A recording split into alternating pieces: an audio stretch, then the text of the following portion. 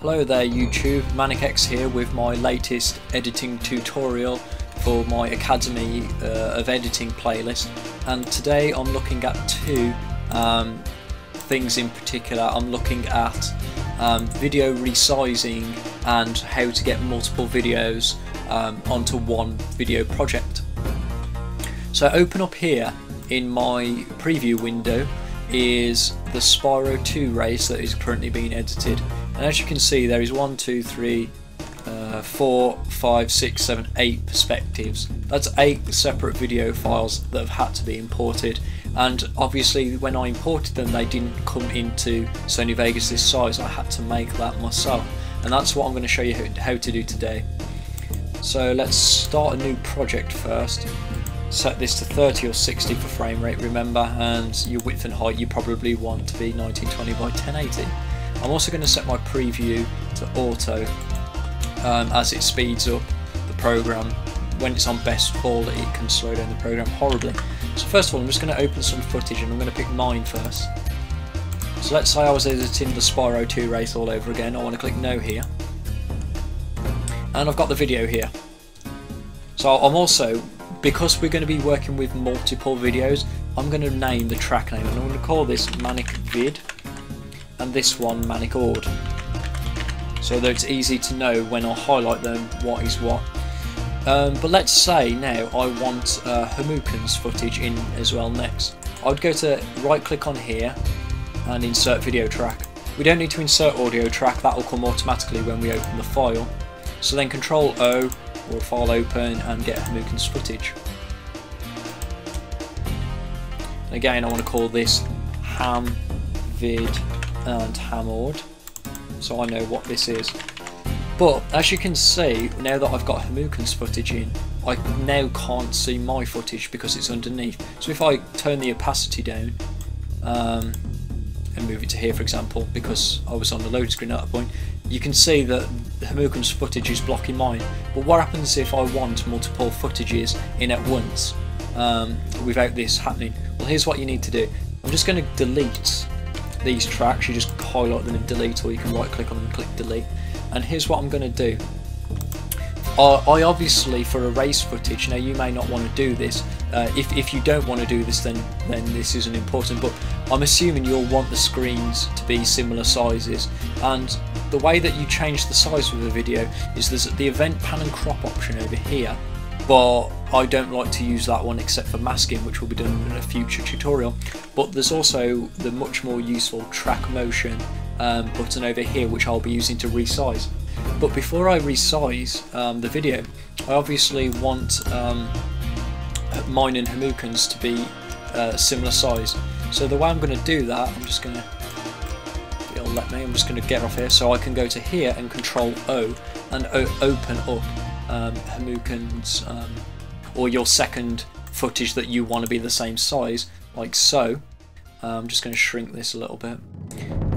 So now we've got two footages, yeah, one here and one here, but they're obviously not on at the same time. So here's what I want to do to make sure they're the same size. I want to first of all click on overlays, and that will give me a grid so I can see how big the video screen is going to be. Then click track motion, and then I'm going to shrink. All you have to do to shrink is you find a corner and a circle up here, and it will shrink towards the center like so. If you see the video shrinking funnily, it might be because you've got lock aspect ratio unchecked. If lock aspect ratio is unchecked, this will happen. Just watch the preview screen. I can now change the size to any aspect ratio, which you may want, and if you do want that, then uncheck lock aspect ratio. I don't, so I'm going to press Ctrl Z to go back and relock the aspect ratio so it stays at 4:3. I'm then going to move my footage up into this corner. That should do it.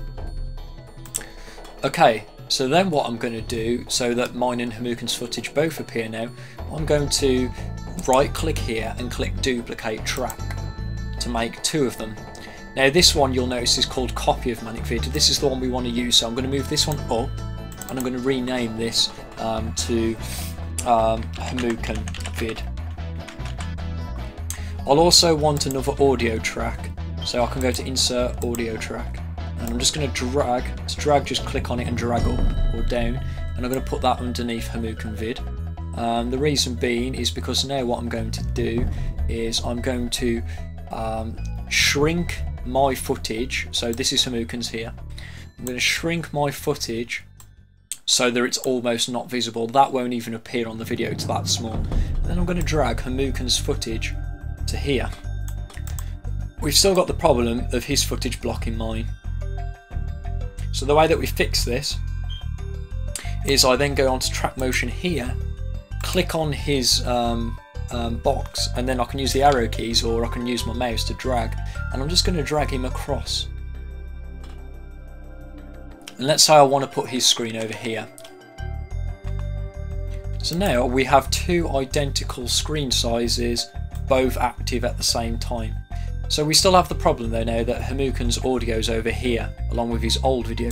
To get rid of this so that we can have his audio in the correct place, I want to go to right click and I want to click group and remove from group, or you can actually just click on the video and press U. I can now delete his video there and his audio will still be here. I then just click on his audio and drag it to here. Now because the video was the same length as the other video, his audio will be perfectly in sync with that video above. So what will happen is your audio track will turn red like that. See how the video's turned red, sorry? That shows that the audio is not in sync with the video. Drag that across and now it's turned back to its normal colour, it's in sync. Alright, so just to end the video, if you, just like I've done with that, Hamuken's footage, if I wanted to do it with as many as 8 footages like I've done before, I'd do the exact same thing, except instead of just having Hamuken's footage start here, I'd put everybody's there, get them all to the same size, and then drag them, duplicate the tracks and then drag them to the correct places, and that's how you do it. I'll very quickly show you how to resize with event pan and crop in case that is how you want to do it. You just click on event pan and crop, and then you can actually use this to drag. But as you can see, like if you try and make this smaller, all it does is it zooms in to a specific point in the video. It doesn't actually change the shape, it just makes, it can be used to make something zoomed in or zoomed out, is a better way of describing event pan and crop as opposed to resizing. So I'd highly advise not to bother using that method for resizing. So yeah, that's this video done. I hope it has been helpful to you, and see you on the next lesson where I'll be showing you how to mask videos or objects